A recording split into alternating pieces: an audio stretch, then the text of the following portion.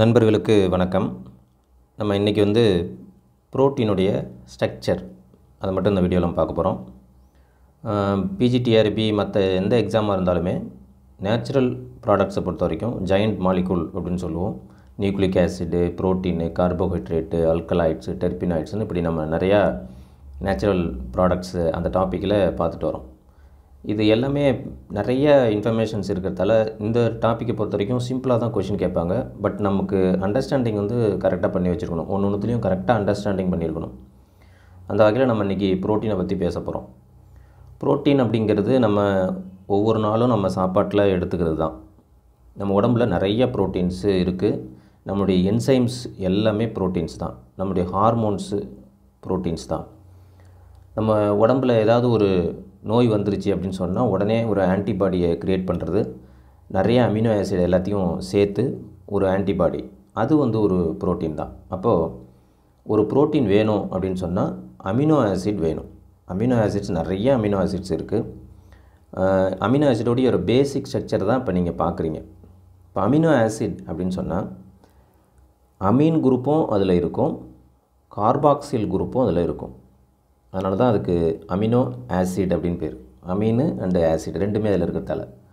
அப்போ ஒரு carboxyl group இருக்குது, ஒரு அமினோ குரூப் இருக்குது, ஒரு ஹச் இருக்கும். இந்த ஆர் குரூப் இருக்குல்ல, அது மட்டும் சேஞ்ச் ஆகிட்டே இருக்கும்.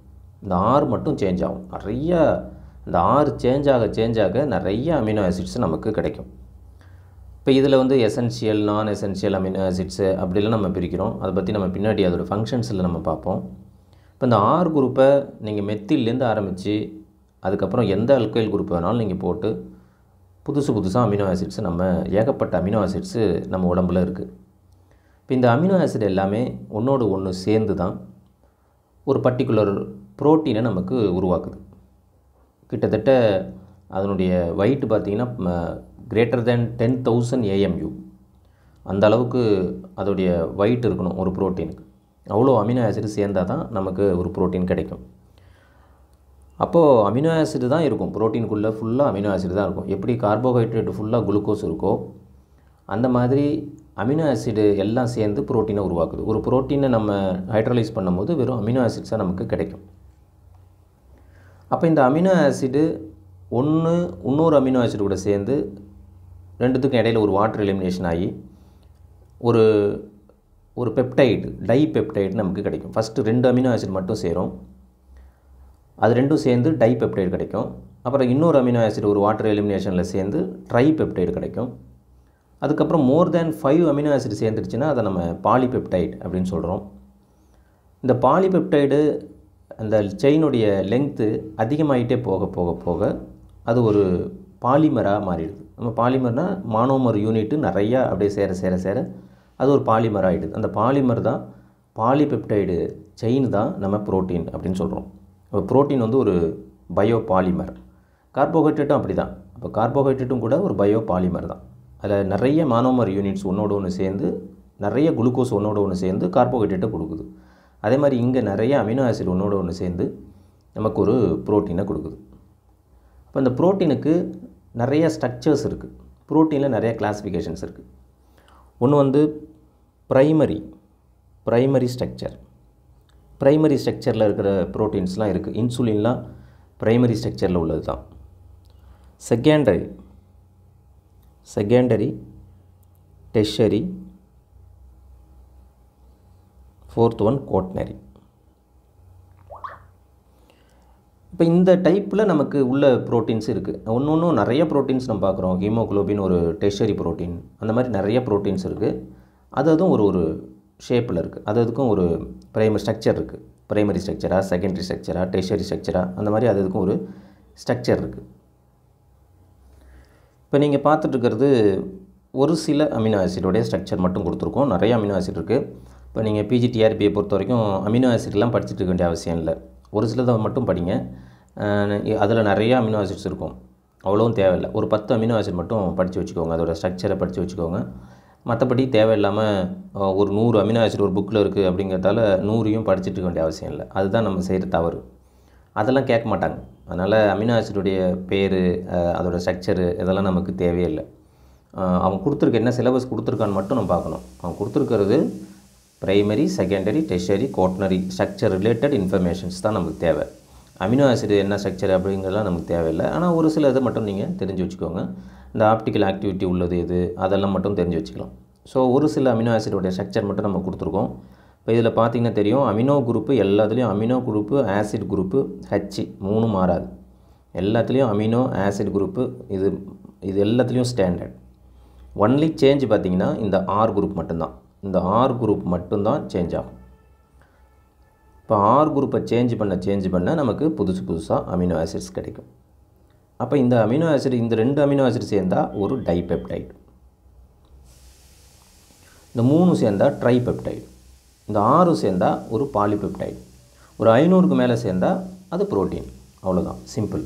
அப்படி ஃபார்ம் ஆகிற அந்த புரோட்டீன் என்ன ஸ்ட்ரக்சரில் இருக்குது, அது பிரைமரி ஸ்ட்ரக்சர்னால் எப்படி இருக்கும், செகண்டரி எப்படி இருக்குங்கிறத நம்ம பார்க்க போகிறோம். இப்போ நீங்கள் பார்க்குறது எப்படி ஒரு டைபெப்டைடு ஃபார்ம் ஆகுது அப்படிங்கிறது. இப்போ இது ஒரு அமினோ ஆசிட். இப்போ இந்த அமினோ ஆசிட் பாருங்கள், ஒரு அமீன் குரூப் இருக்குது, ஒரு ஆசிட் குரூப் இருக்குது. இது அமினோ ஆசிட். அதே மாதிரி அமினோ ஆசிட் 2, இது ஒரு அமீன் குரூப்பு, இது ஒரு ஆசிட் குரூப். இப்போ பாருங்கள், இந்த ஃபஸ்ட்டு அமினோ ஆசிடோடைய ஆசிட் குரூப்பில் இருக்கிற OHம், செகண்ட் அமினோ ஆசிடில் இருக்கிற NH2ல் இருக்கிற ஹச்சும் எலிமினேட் ஆகுது. ரெண்டும் சேர்ந்து வாட்டர் எலிமினேஷன் நடக்குது. இப்போ வாட்டர் எலிமினேஷன் நடந்தால் இந்த C இந்த N கனெக்ட் ஆகிடும், இந்த CN கனெக்ட் ஆகிடும். இதை நம்ம பெப்டைடு பாண்டுன்னு சொல்கிறோம். ரொம்ப ஸ்ட்ராங்கான ஒரு பாண்டு, இது ரொம்ப ஸ்ட்ராங் பாண்ட், பெப்டைடு பாண்ட். அதே மாதிரி இங்கே இருக்கிற இந்த OH இன்னொரு அமினோ ஆசிட் வந்தது அப்படின்னு சொன்னால் அந்த கட்சி ரெண்டும் சேர்ந்து மறுபடியும் ஒரு பெப்டைடு பாண்டு.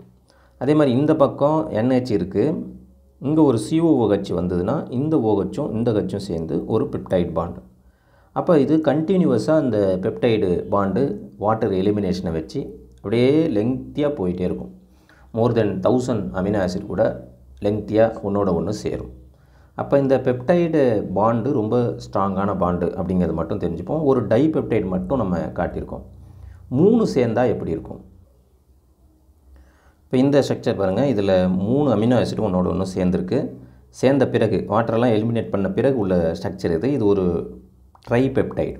என்னென்ன அமினோ ஆசிட்னு பாருங்கள், அலனின், கிளைசின், செரின், இந்த மாதிரி 3 அமினோ ஆசிட் ஒன்றோட ஒன்று சேர்ந்துருக்கு. இப்போ பார்த்திங்கன்னா தெரியும், ஒரு CO ஒரு NH ரெண்டு சேர்ந்து இங்கே ஒரு டைபெப்டைடு, ஒரு பெப்டைடு பாண்டு, இந்த இடத்துல ஒரு பெப்டைடு பாண்டு, இந்த 2 பெப்டைடு பாண்டில் 3 அமினோ ஆசிட் சேர்ந்துருக்கு. அதுக்கப்புறமும் அப்படியே கண்டினியூவாக பெப்டைடு பாண்டு போகும். இப்போ உங்களுக்கு பெப்டைடு பாண்டு அப்படி எப்படி ஃபார்ம் ஆகுது, அமினோ ஆசிட் எப்படி லிங்க் ஆகுது அப்படிங்கிறது உங்களுக்கு தெளிவாக தெரியும்னு நினைக்கிறேன்.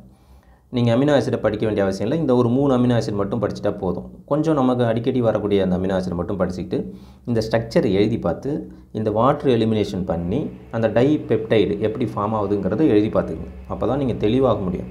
சும்மா நம்ம வீடியோ பார்த்துட்டு அப்படியே இருந்தோம்னா நமக்கு டைபெப்டைடுன்னு இருக்கும், எங்கே எதை எப்படி எடுக்கிறதுன்னு மறந்து போயிடும். ஸோ ஒரு டைபெப்டைடு ஒரு ட்ரைபெப்டைடை நீங்கள் ஏதாவது ஒரு அமினோ ஆசிடை வச்சு எழுதி பாருங்கள். எப்போ கேட்டாலும் இந்த டைபெப்டைடு இந்த ட்ரைபெப்டைடு உங்களுக்கு எழுத தெரியணும், அது ரொம்ப முக்கியம்.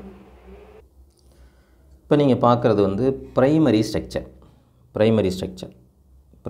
Structure of protein. ரொம்ப ஒரு சிம்பிள் ஸ்ட்ரக்சர் இது. பிரைமரி ஸ்ட்ரக்சர் எப்படி சார் இருக்கும் அப்படின்னா இந்த மாதிரி இருக்கும்.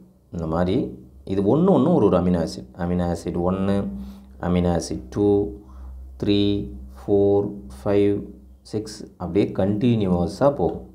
அப்போ இதுக்கு நடுவில் இருக்கிறது உங்களுக்கு நல்லாவே தெரியும், இது ஒரு பெப்டைடு பாண்டு, இது ஒரு பெப்டைடு பாண்டு. அப்போ பெப்டைடு பாண்டு, அந்த பெப்டைடு பாண்டால் லிங்கேஜ் ஆகிற அமினோ ஆசிட் கண்டினியூவஸாக அப்படியே போச்சுன்னு சொன்னால் அதை நம்ம பிரைமரி ஸ்ட்ரக்சர்னு சொல்கிறோம். இப்போ பாருங்கள், இதை கொஞ்சம் டெவலப் பண்ணி இங்கே நம்ம கொடுத்துருக்கோம். இது ஒரு அமினோ ஆசிட், இது ஒரு அமினோ ஆசிட், இது ஒரு அமினோ ஆசிட், இது ஒரு அமினோ ஆசிட்.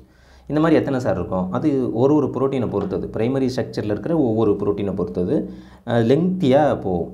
அப்போ இதை நம்ம ஒரு புரோட்டீனாகவே நம்ம சொல்ல முடியாது. இது ஒரு புரோட்டீன் சீக்வன்ஸ். இந்த புரோட்டீன் எப்படி இருக்குது அப்படிங்கிறதுக்கான ஒரு சீக்வன்ஸ்.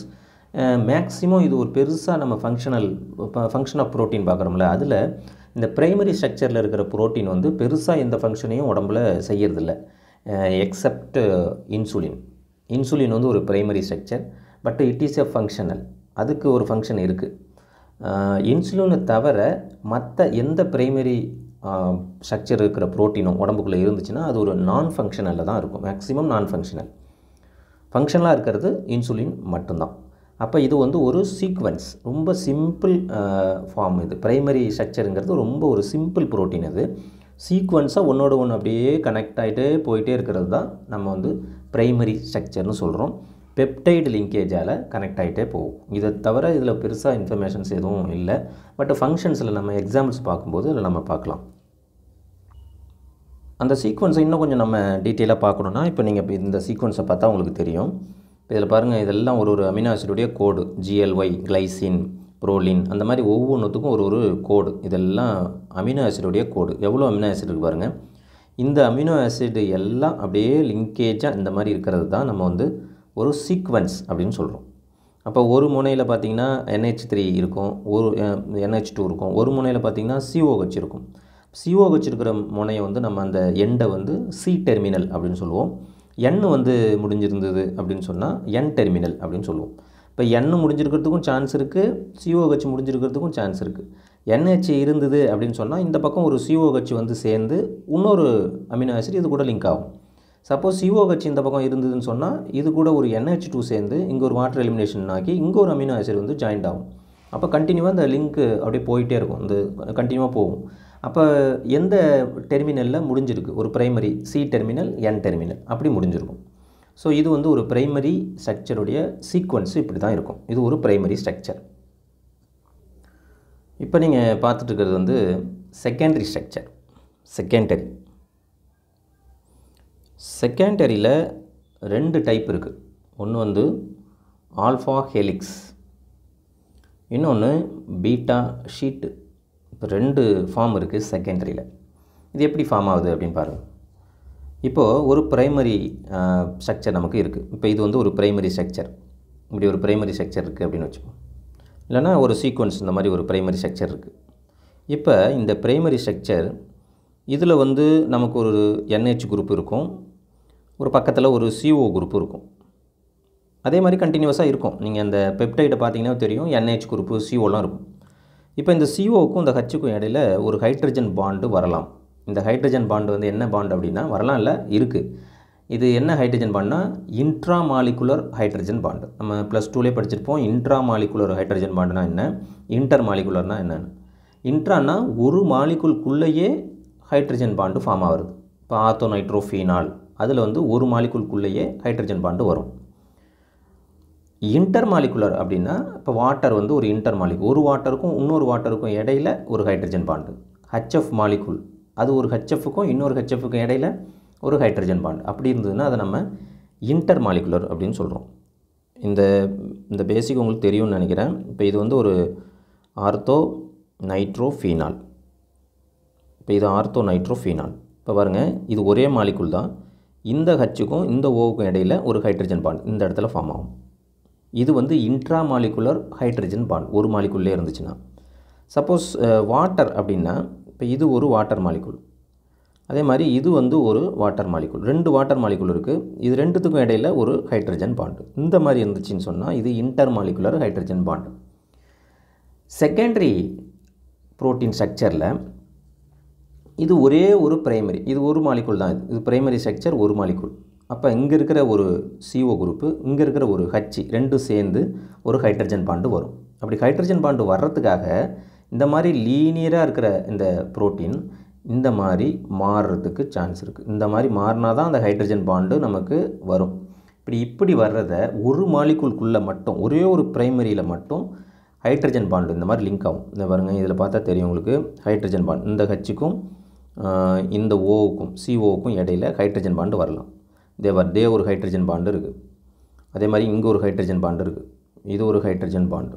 அப்போ ஹைட்ரஜன் பாண்டு இந்த மாதிரி ஹைட்ரஜன் பாண்டு ஃபார்ம் ஆகணுங்கிறதுக்காகவே அந்த பிரைமரி ஸ்ட்ரக்சர், லீனியராக இருக்கிற அந்த பிரைமரி ஸ்ட்ரக்சர் இந்த மாதிரி ஹெலிப்டிக்கலாக மாறிடும், இந்த மாதிரி ஸ்ட்ரக்சராக மாறிடும். அப்படி மாறினா தான் அந்த ஹைட்ரஜன் பாண்டு ஒரு COவும் இன்னொரு Hம் ஜாயிண்ட் ஆக முடியும். ஸோ அந்த மாதிரி நமக்கு கிடைக்கிறது ஒரு ஃபார்ம், அது ஆல்ஃபா ஹெலிக்ஸ் ஸ்ட்ரக்சர் அப்படின்னு சொல்கிறோம். நல்லா இதில் புரிஞ்சுக்க வேண்டியது என்னென்னா, ஒரே ஒரு பிரைமரி பெப்டைடு சீக்வன்ஸ், ஒரே ஒரு பிரைமரி மட்டும்தான், பிரைமரி ஸ்ட்ரக்சர். ஒரு பெப்டைட் லிங்கேஜ் ஒரு 500 அமினோ ஆசிட் இருக்குது. இது வந்து ஒரு பெப்டைடால் லிங்கேஜ் ஆகி ஒரு அமினோ ஆசிட் 500 அமினோ ஆசிட் உள்ள ஒரு பிரைமரி ஸ்ட்ரக்சர்.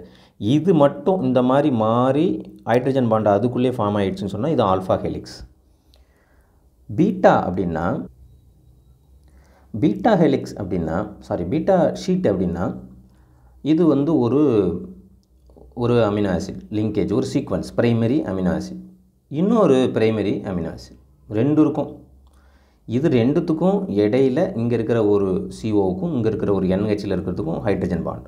அதே மாதிரி இங்கே இருக்கிற ஒரு சிஓவுக்கும் இங்கே இருக்கிற ஒரு என்ஹெச்சுக்கும் இடையில் ஒரு ஹைட்ரஜன் பாண்ட் இந்த மாதிரி ஃபார்ம் ஆகும். அப்போ இது ஒரு பிரைமரி ஸ்ட்ரக்சர், இது ஒரு பிரைமரி ஸ்ட்ரக்சர், ரெண்டுத்துக்கும் இடையில் ஃபார்ம் ஆகும். அப்போ இதை நம்ம இன்டர் மாலிகுலர் ஹைட்ரஜன் பாண்டுன்னு சொல்லலாம். ரெண்டு மாலிகுலுக்கு இடையில் ஹைட்ரஜன் பாண்டு. இப்போ இந்த இடத்துல பாருங்கள், இது வந்து சி டெர்மினல் அப்படின்னு வச்சுக்கோங்க. இந்த பிரைமரி ஸ்ட்ரக்சருக்கு இது சி டெர்மினல், இது என் டெர்மினல்.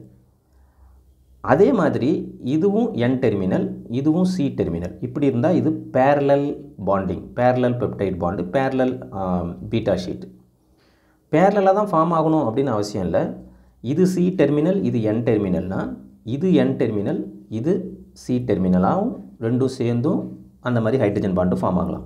அது ஆன்டி பேரலல் அப்படின்னு சொல்கிறோம். இப்போ பேரலாகவும் ரெண்டு பிரைமரி ஸ்ட்ரக்சர் பேரலாகவும் ஒன்றோட ஒன்று ஹைட்ரஜன் பாண்டால் சேரலாம், ஆன்டி பேரலாகவும் சேரலாம். இன்னொன்று கேட்கலாம், இப்போ ரெண்டுக்குள்ளே தான் வருமா, இன்ட்ரா இதில் வராதா அப்படின்னா வரும், இதுலேயும் இன்ட்ரா வரும். இப்போ இது வந்து ஒரே ஒரு பிரைமரி ஸ்ட்ரக்சர், இதில் பீட்டா ஷீட் வருமானா இதுவே அப்படியே ஃபோல்ட் ஆகி, இங்கே பாருங்கள், இதுவே அப்படியே ஃபோல்ட் ஆகி இது ரெண்டுத்துக்கும் இடையில் ஹைட்ரஜன் பாண்டு வரலாம். இப்படியும் வரும், இது ரேர் பட் வரும். அப்போ ரெண்டு பிரைமரி ஸ்ட்ரக்சருக்கு இடையில் வரலாம். ஒரே பிரைமரி அப்படி ஃபோல்ட் ஆகி வரலாம். அப்போ ரெண்டுத்துக்கும் இடையில் இருக்கிறது ஹைட்ரஜன் பாண்டு மட்டும்தான். அது நல்லா புரிஞ்சுக்கணும், ஹைட்ரஜன் பாண்டு மட்டும்தான், வேறு பாண்டு எதுவும் இங்கே வர்றதுக்கு சான்ஸ் இல்லை, ஹைட்ரஜன் பாண்டு மட்டும் வரும். இப்போ இங்கே நீங்கள் பார்க்குற ஸ்ட்ரக்சரில் பாருங்கள், இது ஒரு பிரைமரி ஸ்ட்ரக்சர், இது ஒரு பிரைமரி ஸ்ட்ரக்சர், இது ஒரு பிரைமரி ஸ்ட்ரக்சர், 3 பிரைமரி ஸ்ட்ரக்சர் இருக்குது, 3 சீக்வன்ஸ் இருக்குது. 3த்துக்கும் இடையில் ஹைட்ரஜன் பாண்டு பாருங்கள், இது ரெண்டுத்துக்கும் ஹைட்ரஜன் பாண்டு, இங்கே ஹைட்ரஜன் பாண்டு, இங்கே hydrogen bond. It is a strong bond, ரொம்ப ஸ்ட்ராங்காக இருக்கும், ரொம்ப ஸ்டேபிள் ஒரு ப்ரோட்டீனாக இருக்கும். இது வந்து நமக்கு ஷீட்டாக இருக்கும் பாருங்கள். இது ஒரு ஷீட்டு, இது வந்து அப்பரில் ஒரு ஷீட்டு, திருப்பி ஃபோல்ட் ஆகும், திருப்பி மேலே வந்து ஒரு ஷீட்டு, திருப்பி ஃபோல்ட் ஆகும். அப்போ இந்த மாதிரி ஷீட்டாக இருக்கும், இந்த மாதிரி ஷீட்டாக இருக்கும். அப்போ இங்கே மேலே இருக்கிற அவுட்டரில் பார்த்திங்கன்னா ஒரு 6 குரூப்பு இருக்கும். அடுத்தது பிலோவில் ஒரு 6 குரூப்பு, அவுட்டரில் ஒரு 6 குரூப்பு, பிலோவில் ஒரு 6 குரூப்பு. இந்த மாதிரி 6 குரூப் மட்டும் above the plane, below the plane அப்படி மாறிக்கிட்டே இருக்கும். இதை தான் நம்ம செகண்டரி ஸ்ட்ரக்சர் அப்படின்னு சொல்கிறோம். செகண்டரி ஸ்ட்ரக்சரில் 2 type, alpha helix, beta sheet அப்படின்னா என்னென்னு தெரியும். இன்னும் உங்களுக்கு டீட்டெயிலாக, இன்னும் உங்களுக்கு நல்லா புரியணும் அப்படின்னு சொன்னால் நிறைய இமேஜஸ் உங்களுக்கு இருக்குது. நீங்கள் போய் கூகுளில் போயிட்டு ஆல்ஃபா ஹெலிக்ஸ்னு அடிச்சிங்கன்னா இன்ஃபர்மேஷன்ஸ் நிறையா வரும், பீட்டா ஷீட்டுன்னு அடிச்சிங்கன்னா நிறையா வரும். அதெல்லாம் வச்சுக்கிட்டு நம்ம எப்படி இது லிங்க் ஆகுது, எங்கெங்கே ஹைட்ரஜன் பாண்டு ஃபார்ம் ஆகுதுங்கிறத இன்னும் கொஞ்சம் நம்ம தெளிவாக தெரிஞ்சுக்கலாம். அடிக்கடி திருப்பி இந்த ஸ்ட்ரக்சரை போட்டு பார்க்கணும். பார்த்துட்டு இருந்திங்கன்னா மனசில் ஈஸியாக பதிஞ்சிடும். அப்போ செகண்ட் ஸ்ட்ரக்சர்னால் என்னென்னு ஈஸியாக நமக்கு புரியும். இங்கே கொஞ்சம் நம்ம டீட்டெயிலாக காட்டியிருக்கோம் பாருங்கள். இது வந்து ஒரு ஆல்ஃபா ஹெலிக்ஸ்.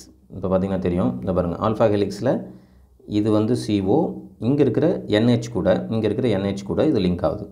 அப்போ இது ரெண்டும் லிங்க் ஆகணுன்னா இப்படி ஃபோல்ட் ஆனால் தான் லிங்க் ஆக முடியும். எப்பயுமே கிளாக் வைஸில் தான் அதிகமாக இது ஃபோல்ட் ஆகும், ஆன்டி கிளாக் வைஸில் ரேர், ரொம்ப கம்மி. கிளாக் வைஸில் ஃபோல்ட் ஆகிறது அதிகமாக இருக்கும். அப்போ இந்த மாதிரி ஃபோல்ட் ஆகும்போது தான் இது ரெண்டுத்துக்கும் இடையில் ஹைட்ரஜன் பாண்டு வருது. அதனால தான் இது ஃபோல்ட் ஆகுது, ஒரே ஒரு மாலிகுல் மட்டும்தான். இது பாருங்கள், இது வந்து பீட்டா ஷீட்டு, இது ஒரே ஒரு, நான் 2 இன்டர் மாலிகுலர் ஹைட்ரஜன் பாண்டு கிடையாது. இப்போ இது இங்கே பாருங்கள், ஒன்றே ஃபோல்ட் ஆகிருக்கு. இப்போ ஒரே ஒரு சீக்வன்ஸு, ஒரே ஒரு பிரைமரி ஸ்ட்ரக்சர் ஃபோல்ட் ஆகி அது ரெண்டுத்துக்கும் இடையில் ஹைட்ரஜன் பாண்டு ஃபார்ம் ஆகுது. ஆனால் ஷீட் ஃபார்மில் இது இருக்கும். ஸோ இதை வந்து நம்ம பீட்டா ப்ளீட்டட் ஷீட் அப்படின்னு சொல்கிறோம், இது ஆல்ஃபா ஹெலிக்ஸ்னு சொல்கிறோம். இன்னும் கொஞ்சம் டீட்டெயிலாக புரிஞ்சிருக்கும்னு நினைக்கிறேன். இப்போ நீங்கள் பார்க்குறது டெர்ஷரி ஸ்ட்ரக்சர். டெர்ஷரினா என்ன? டெர்ஷரினா என்ன அப்படின்னா செகண்டரி எல்லாம் ஒன்றோடு ஒன்று சேருது. இப்போ ஒரு செகண்டரி ஸ்ட்ரக்சர் இருக்குது. செகண்டரி ஸ்ட்ரக்சரில் பார்த்திங்கன்னா கொஞ்சம் ஆல்ஃபா ஹெலிக்ஸ் இருக்கும், அப்புறம் பார்த்திங்கன்னா பீட்டா இருக்கும், பீட்டா ஷீட் இருக்கும், அப்புறம் ஆல்ஃபா ஹெலிக்ஸ் இருக்கும். அதே மாதிரி இன்னொரு செகண்டரி ஸ்ட்ரக்சர் பீட்டா ஷீட் இருக்கும். இது ரெண்டும் சேர்ந்துக்கும். இது ரெண்டும் ஒன்றோட ஒன்று சேரும். அதில் டைசல்பைடு பாண்டெல்லாம் வரும். சிஸ்டின் மாதிரி அமினோ ஆசிட்லாம் இருந்ததுன்னா அதில் டைசல்பைடு பாண்ட் இருக்கும், ஹைட்ரோஃபோபிக் பாண்ட் இருக்கும், ஹைட்ரஜன் பாண்ட் இருக்கும், வேண்டர்வால் ஃபோர்ஸ் இருக்கும். இந்த ஃபோர்ஸ் எல்லாம் சேர்ந்து செகண்டரி ஸ்ட்ரக்சர் எல்லாம் ஒன்றோட ஒன்று சேர்ந்ததுன்னா நமக்கு வந்து ஒரு டெர்ஷரி ஸ்ட்ரக்சர் கிடைக்கும். அப்போ டெர்ஷரி ஸ்ட்ரக்சர் எப்படிங்கிறது கிடைக்குதுன்னா செகண்டரி ஸ்ட்ரக்சர் எல்லாம் ஒன்றோட ஒன்று இந்த மாதிரியான ஃபோர்ஸில் டைசல்பைடு பாண்டு, முக்கியமாக டெர்ஷரியில் டைசல்பைடு பாண்டு, குவாட்டனரியிலுமே டைசல்பைடு பாண்டு உண்டு. அப்போ இந்த disulphide bond, hydrogen bond, hydrophobic interaction, Van der Waals interaction, dipole interaction, இது எல்லாம் சேர்ந்து ஒரு ஸ்டேபிள் புரோட்டீனை, டெர்ஷரி புரோட்டீனை நமக்கு கொடுக்கும். அப்போ செகண்டரி ஸ்ட்ரக்சர் எல்லாம் சேர்ந்து தான் ஒரு டெர்ஷரி ஃபார்முக்கு வருது. இப்போ இதை பார்த்திங்கன்னா தெரியும், இது வந்து ஒரு டெர்ஷரி ஸ்ட்ரக்சர். எவ்வளோ லிங்கேஜ் இருக்குது, இதில் என்னென்ன பாண்டு இருக்குதுன்னு பாருங்கள். ஹைட்ரஜன் பாண்டு, இதுக்குள்ளேயே ஹைட்ரஜன் பாண்டு இருக்கும். இதுக்குள்ளேயே பார்த்திங்கன்னா உங்களுக்கு ஒன்று ஒரு செகண்டரி ஸ்ட்ரக்சர், ஒரு பீட்டா ஷீட், ஆல்ஃபா ஹெலிக்ஸ் எல்லாம் சேர்ந்து டைசல்ஃபைடு பாண்டு, இந்த மாதிரி நிறைய பாண்டெல்லாம் சேர்ந்து நமக்கு ஒரு டெர்ஷரி ஃபார்மில் ஒரு புரோட்டீன் கிடைக்கும். குவாட்டனரி ஸ்ட்ரக்சர்னால் என்ன அப்படின்னா, இந்த டெர்ஷரி ஒரு குரூப் இருக்குது, ஒரு டெர்ஷரி இருக்குது. அதே மாதிரி டெர்ஷரி இன்னொன்று இருக்குது, செகண்ட் டெர்ஷரி, தேர்ட் இருக்குது, டெர்ஷரி 4 இருக்குது. இந்த மாதிரி மோர் தேன் 3, 4 அந்த டெர்ஷரி எல்லாம் ஒன்றோட ஒன்று disulphide bond, phobic, hydrophobic interaction, hydrogen bond, இதெல்லாம் சேர்ந்து டெர்ஷரிலாம் சேர்ந்து உருவாகிறது தான் நம்ம குவாட்டனரி அப்படின்னு சொல்கிறோம். Quaternary protein structure. அப்போ ப்ரைமரியில் இருக்கிற டீட்டெயில்ஸ் தெரிஞ்சுக்கணும். செகண்டரியில் இருக்கக்கூடியது ரொம்ப முக்கியம். Alpha helix, beta sheet. Secondary form ஆன பிறகு இந்த செகண்டரிலாம் ஒன்று சேர்ந்து டெர்ஷரியாக ஃபார்ம் ஆகுது. அப்போ டெர்ஷரி ஒரு 4 டெர்ஷரி ஒன்று சேர்ந்து ஒரு குவாட்டனரியாக ஃபார்ம் ஆகுது. அப்போ குவாட்டனரி ஸ்ட்ரக்சரில் ஒரு டெர்ஷரி ஸ்ட்ரக்சரில் டைசல்பைடு பாண்டு இருக்கும், குவாட்டனரி ஸ்ட்ரக்சர்லையும் டைசல்பைடு பாண்டு இருக்கும். அப்போ பாண்டு தான் ஒரு அமினோ ஆசிடையும் இன்னொரு அமினோ ஆசிடையும் சேர்க்குறோம், அதுக்கப்புறம் ஒரு லிங்கேஜாக மாறுது. அந்த லிங்கேஜையும் சேர்க்குறோம், அது ஒரு செகண்டரி ஸ்ட்ரக்சராக மாறுது. செகண்டரி ஸ்ட்ரக்சரை ஆல்ஃபா ஹெலிக்ஸ், பீட்டா ஷீட்லாம் அதில் இருக்கும். அதோடு சேர்த்து மறுபடியும் நிறையா செகண்டரி ஸ்ட்ரக்சரை சேர்க்கும்போது டெர்ஷரியாக மாறுது. நிறையா டெர்ஷரியை சேர்க்கும்போது அது குவாட்டனரி ஸ்ட்ரக்சராக மாறுது. இப்போ நீங்கள் பார்க்குறது தான் வந்து குவாட்டனரி ஸ்ட்ரக்சர். இப்போ என்னென்ன பாண்ட் இருக்குது பாருங்கள். சால்ட் பிரிட்ஜ் இருக்குது, ஹைட்ரஜன் பாண்ட் இருக்குது, வேண்டர்வால் ஃபோர்ஸஸ் இருக்குது, டைசல்பைடு பாண்ட் இருக்குது. அப்போ இது வந்து ஒரு டெர்ஷரி, இது ஒரு டெர்ஷரி, இது ஒரு டெர்ஷரி, இது ஒரு டெர்ஷரி. இந்த டெர்ஷரி ஸ்ட்ரக்சரெல்லாம் ஒன்றோட ஒன்று சேர்ந்து தான் நமக்கு குவாட்டனரி ஸ்ட்ரக்சரை கொடுக்குது. அதில் நிறைய பாண்ட் இருக்குது, அதனால தான் அது ஒரு ஸ்டேபிள் புரோட்டீனாக இருக்குது. இப்போ இதுதான் வந்து ஃபைனல் ஸ்ட்ரக்சர், குவாட்டனரி ஸ்ட்ரக்சர். இது இந்த மாதிரி தான் குவாட்டனரி ஸ்ட்ரக்சர்ஸ் இருக்குது. நிறைய டெர்ஷரி இதுக்குள்ளே இருக்கும், நிறைய இதுக்குள்ளே பாண்ட் அட்ராக்ஷன்ஸ் இருக்கும். எல்லாம் சேர்ந்து நமக்கு ஒரு ஸ்டேபிள் புரோட்டீனாக நமக்கு கிடைக்கும். ஸோ ஸ்ட்ரக்சரை பொறுத்த வரைக்கும் இவ்வளோதான் இன்ஃபர்மேஷன்ஸ். இந்த இன்ஃபர்மேஷனை வச்சுக்கிட்டு நீங்கள் அடிஷ்னலாக படிக்கணும். பர்டிகுலராக வந்து இப்போ ஒரு ஆல்ஃபா ஹெலிக்ஸ் இருக்குது. இப்போ பர்டிகுலரானு ஏன் சொல்கிறேன்னா, அதில் சில நுணுக்கமான ஒரு சில செய்திகளுமே இருக்கும். நம்ம படிக்க தான் தெரியும். நீங்கள் வந்து ஒரு ஆல்ஃபா ஹெலிக்ஸை வச்சு ஒரு கூகுளில் படிக்கிறீங்க அப்படின்னா அதில் வந்து ஒரு ஃபோல்டு, அதில் ஒரு இம்பார்ட்டன்ஸ் இருக்குது. இந்த மாதிரி ஒரு ஃபோல்டுக்குள்ளே 3.6 அமினோ ஆசிட்ஸ் இருக்கும். ஒரு ஃபோல்டுக்குள்ளே 3.6 அமினோ ஆசிட்ஸ் இருக்கும். இது ரொம்ப முக்கியம். இது ரெண்டுத்துக்கும் இடையில உள்ள அந்த டிஸ்டன்ஸு நேனோமீட்டரில் கொடுத்துருப்பாங்க, அப்படின்னா மில்லிமீட்டரில் 0.15 மில்லிமீட்டர். இது ரெண்டுத்துக்கும் இடையில உள்ள ஒரு டிஸ்டன்ஸ்.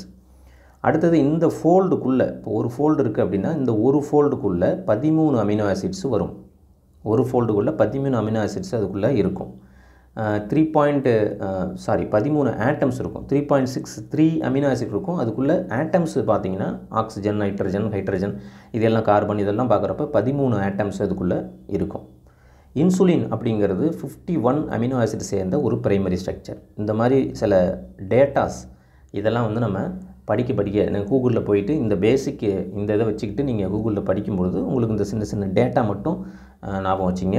ஃபங்க்ஷனில் சொல்லும் போது நம்ம இன்சுலினோட ஃபங்க்ஷன் என்ன, கொலாஜினோட ஃபங்க்ஷன் என்ன, கெராட்டினோட ஃபங்க்ஷன் என்ன, இந்த மாதிரி நிறைய ப்ரோட்டீன்ஸ் எல்லாம் நம்ம உடம்புக்குள்ளே இருக்குது. அதோடைய ஃபங்க்ஷன் என்ன அப்படின்னு பார்க்குறது தான் ப்ரோட்டீனுடைய ஃபங்க்ஷன். அது ஜஸ்ட் அதில் ஒன்றும் எக்ஸ்பிளைன் பண்ணுறதுக்கு ஒன்றும் இல்லை, அது என்ன வேலை செய்யுது உடம்புல, அவ்வளோதான். அதை மட்டும் தெரிஞ்சிட்டா போகும். அதுலேருந்து நமக்கு ஒரு கொஷின் வரதுக்கு சான்ஸ் இருக்குது. ப்ரோட்டீனை பொறுத்த வரைக்கும் amino acid, dipeptide, polypeptide, primary, secondary, tertiary and quaternary structures, இந்த மாதிரி ஒரு சில டேட்டாஸ் இது நமக்கு தெரியணும். இன்னொரு கிளாஸில் பார்ப்போம். தேங்க்யூ.